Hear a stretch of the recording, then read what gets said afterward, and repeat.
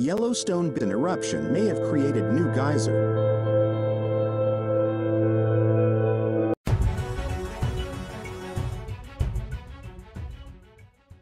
Geologists have revealed new details about a recent geyser eruption in Yellowstone National Park, including the shallow depth of the eruption and the surprising height of the plume.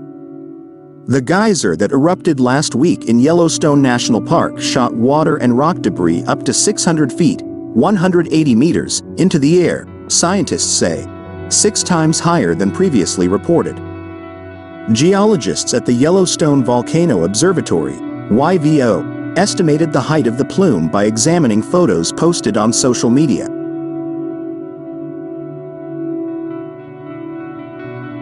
They also determined the location and depth of the eruption, which occurred July 23 at Black Diamond Pool in the Biscuit Basin, about 2 miles, 3.2 kilometers, northwest of the famous Old Faithful geyser.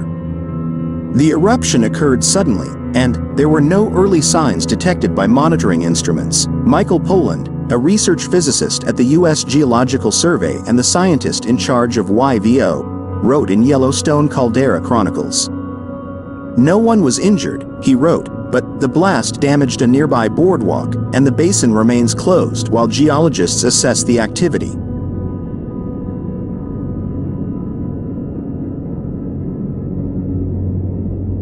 Researchers analyzed rock fragments ejected in the eruption and found that they were made of glacial material, sandstone, siltstone, and gravel that lie just below the surface. The eruption did not eject bedrock buried about 175 feet, 50 meters, below the surface, indicating that the eruption was very shallow, Poland wrote. "Shallow geyser eruptions are common in Yellowstone," he added.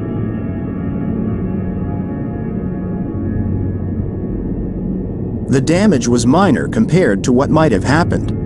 The blast mostly threw debris toward the Firehole River and away from a nearby boardwalk, where tourists were standing when the eruption occurred. The largest rock confirmed to have been ejected by the eruption weighed several hundred pounds, but fell far from visitors, Poland wrote. Poland added that a blockage in the underground hydrothermal system beneath the Biscuit Basin likely triggered the eruption. Mineral deposits in the water pipes that run beneath Yellowstone and feed its geysers can block the flow of steam and hot water. The blockage causes a buildup of pressure that can eventually overcome the strength of the surrounding rock, triggering an explosion.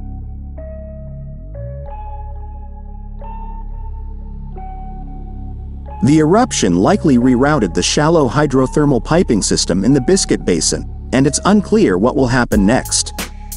By shifting the ground beneath the surface, the eruption may have returned the area to a calmer state, or it may have created new geysers, Poland wrote.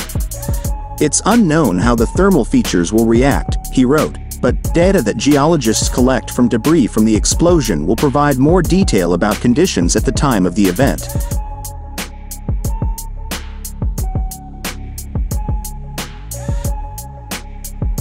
"It's about 30 miles across and 45 miles in other dimensions," Poland said. "So it's big, but the vast majority of the magma chamber is solid. We can do seismic imaging experiments, and we can see that in some places on the upper surface, it's probably about 25 to 30% molten, and the rest is solid. With a 1,350 square mile magma field beneath northwestern Wyoming, many people are jumping to conclusions and fearing for their safety.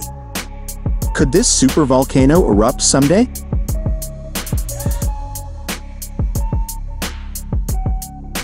First, large-scale eruptions are very rare. Second, we know from monitoring data and research at Yellowstone that it's not imminent, Poland said. Since the last major eruption of the Yellowstone volcanic system until now, the park has seen 40 to 50 lava flows, a much more common volcanic event. The last lava flow occurred 70,000 years ago, Poland said.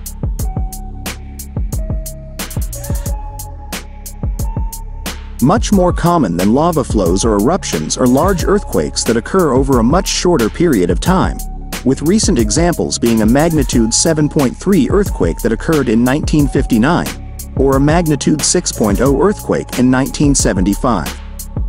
Although events such as lava flows and eruptions are rare, it is still important to monitor the geological activity occurring in the national park.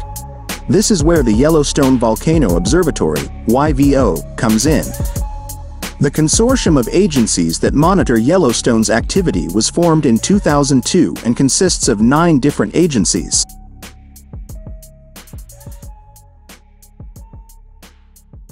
USGS, Yellowstone National Park, University of Utah. They do all the seismic monitoring in the area, a group called EarthScope, and they do the GPS monitoring, the ground deformation. They do the network, Montana State, University of Wyoming, and then the State Geological Surveys of Wyoming, Montana, and Idaho. So we all work together to better understand Yellowstone. With consistent monitoring and the rarity of large-scale hazardous events that occur at Yellowstone, fears of a sudden eruption are unfounded.